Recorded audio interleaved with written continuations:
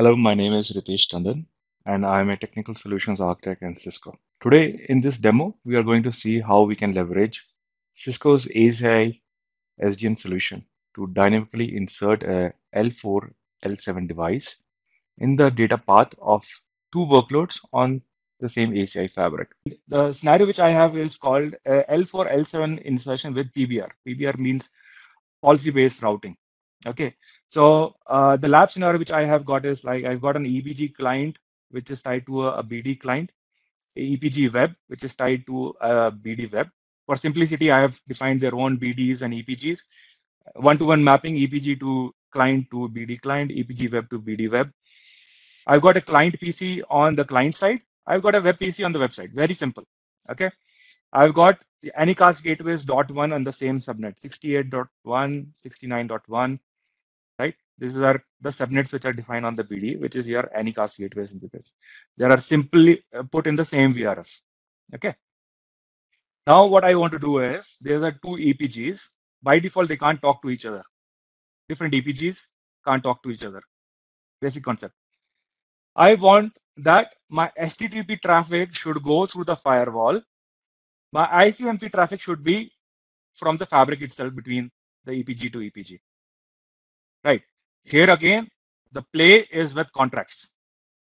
We will do something called a PBR redirection using contracts and using a L4L7 chaining, which is done to a concept called service graph. Right.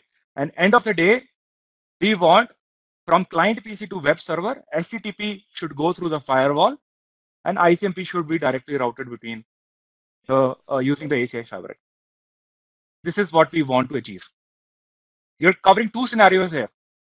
You are doing a policy-based routing for selective traffic, and you are doing an inline insertion of your L7 device, which is your firewall. Right. So what I've done is I've done a pre-provisioning of stuff. You need like a template which will define, because ACI has to know what is your web outside and your inside traffic, right? So there is a called, I will also stating in contracts, there is a concept called consumer and providers. Now, consumer would be the web client who's consuming services from the web server.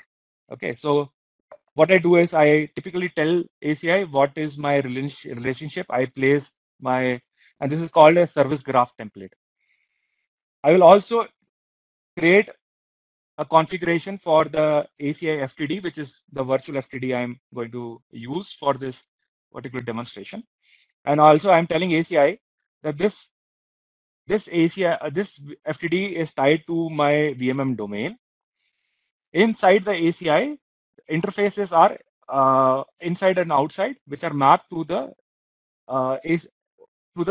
interface on the VM itself. That means, you know, VNIC4, VMNIC4 or VMNIC3, I will define it here. And cluster interfaces come in, right now this is just a single FTD running, but you mostly the firewalls will come in pairs, right, with the VIP on top of it. So then you can create two FTD1, FTD2, two devices, and then you can say cluster interfaces would be, you know, gigabit 0 of the FTD1 with gigabit 0 of FTD2 named as inside, and similarly gigabit 1 and 1 on FTD1 and 2 would be outside. This is just for ACI to understand what your VM looks like on the vCenter. Okay, this is the device portion of it. Now, to create the actual flow, what we do is we say apply the service graph template. This is where the major portion of the configuration lies, right? So in this, what I'll tell them, what is my consumer? My consumer is the client PC. So if I just search it, this is my client EPG and my web EPG, which is the provider in this case, right? Then I tell them what is the contract name I want, because everything is going through happening through the contract. So ACI, I'll give a typical naming convention which I follow, and I will say HTTP PBR, and I will say I don't want to do all the redirection or insertion for all the traffic. I just want to do selective. And how I'm doing that? I will create a filter, ACI HTTP. And I will say I only want port 80 to be redirected.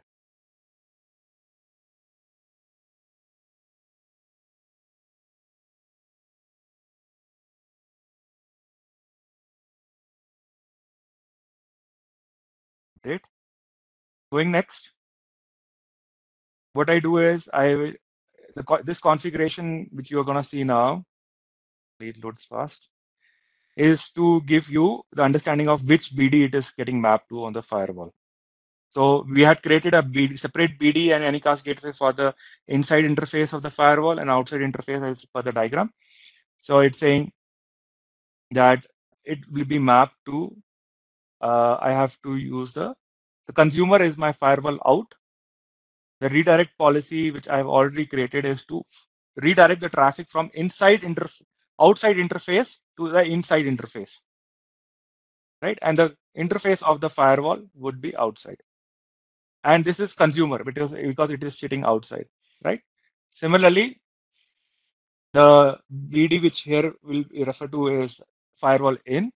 The redirect policy says that traffic from inside to outside, and the cluster interface is inside. Okay, I'm just going to double check it. Firewall out, outside to inside, outside. And the provider sits on the inside of the network. So firewall in, inside to outside, and inside. Now, all I have to do is click finish.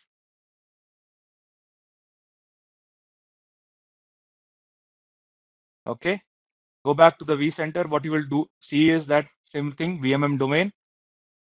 You will see that inside and outside EPG is getting pushed.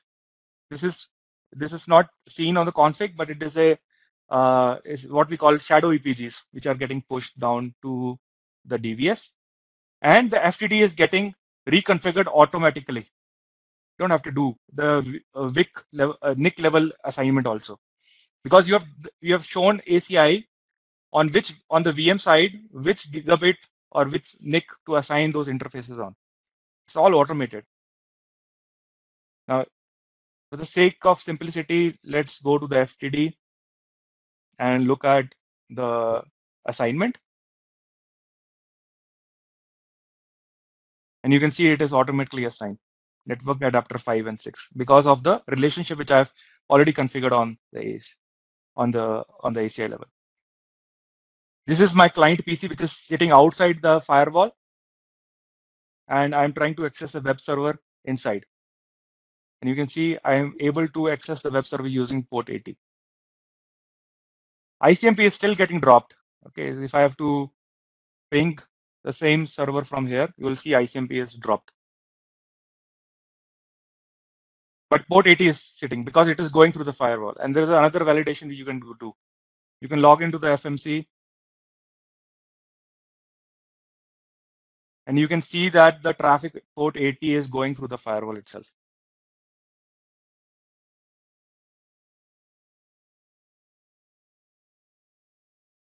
And you can see the event here.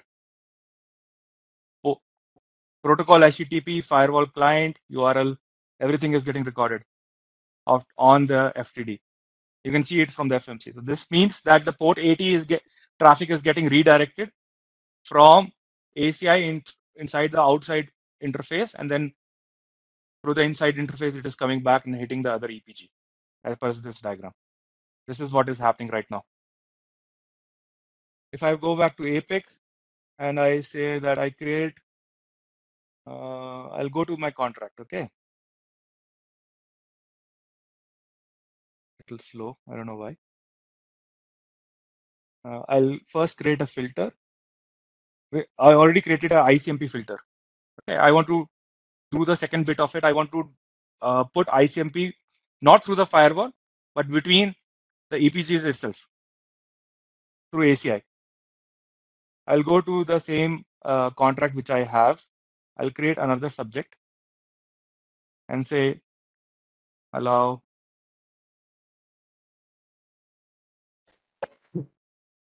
ICMP subject. and put the name in as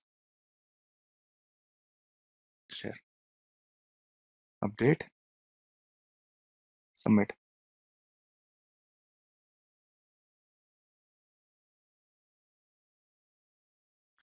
I have not selected the L4, L7 graph here.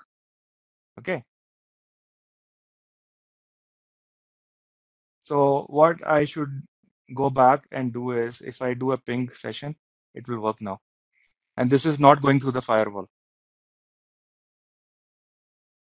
If I go to the event section again, you will not see any events coming in on ICMP. This is a selective way you can direct the traffic using your use cases. It's a very powerful feature in ACI.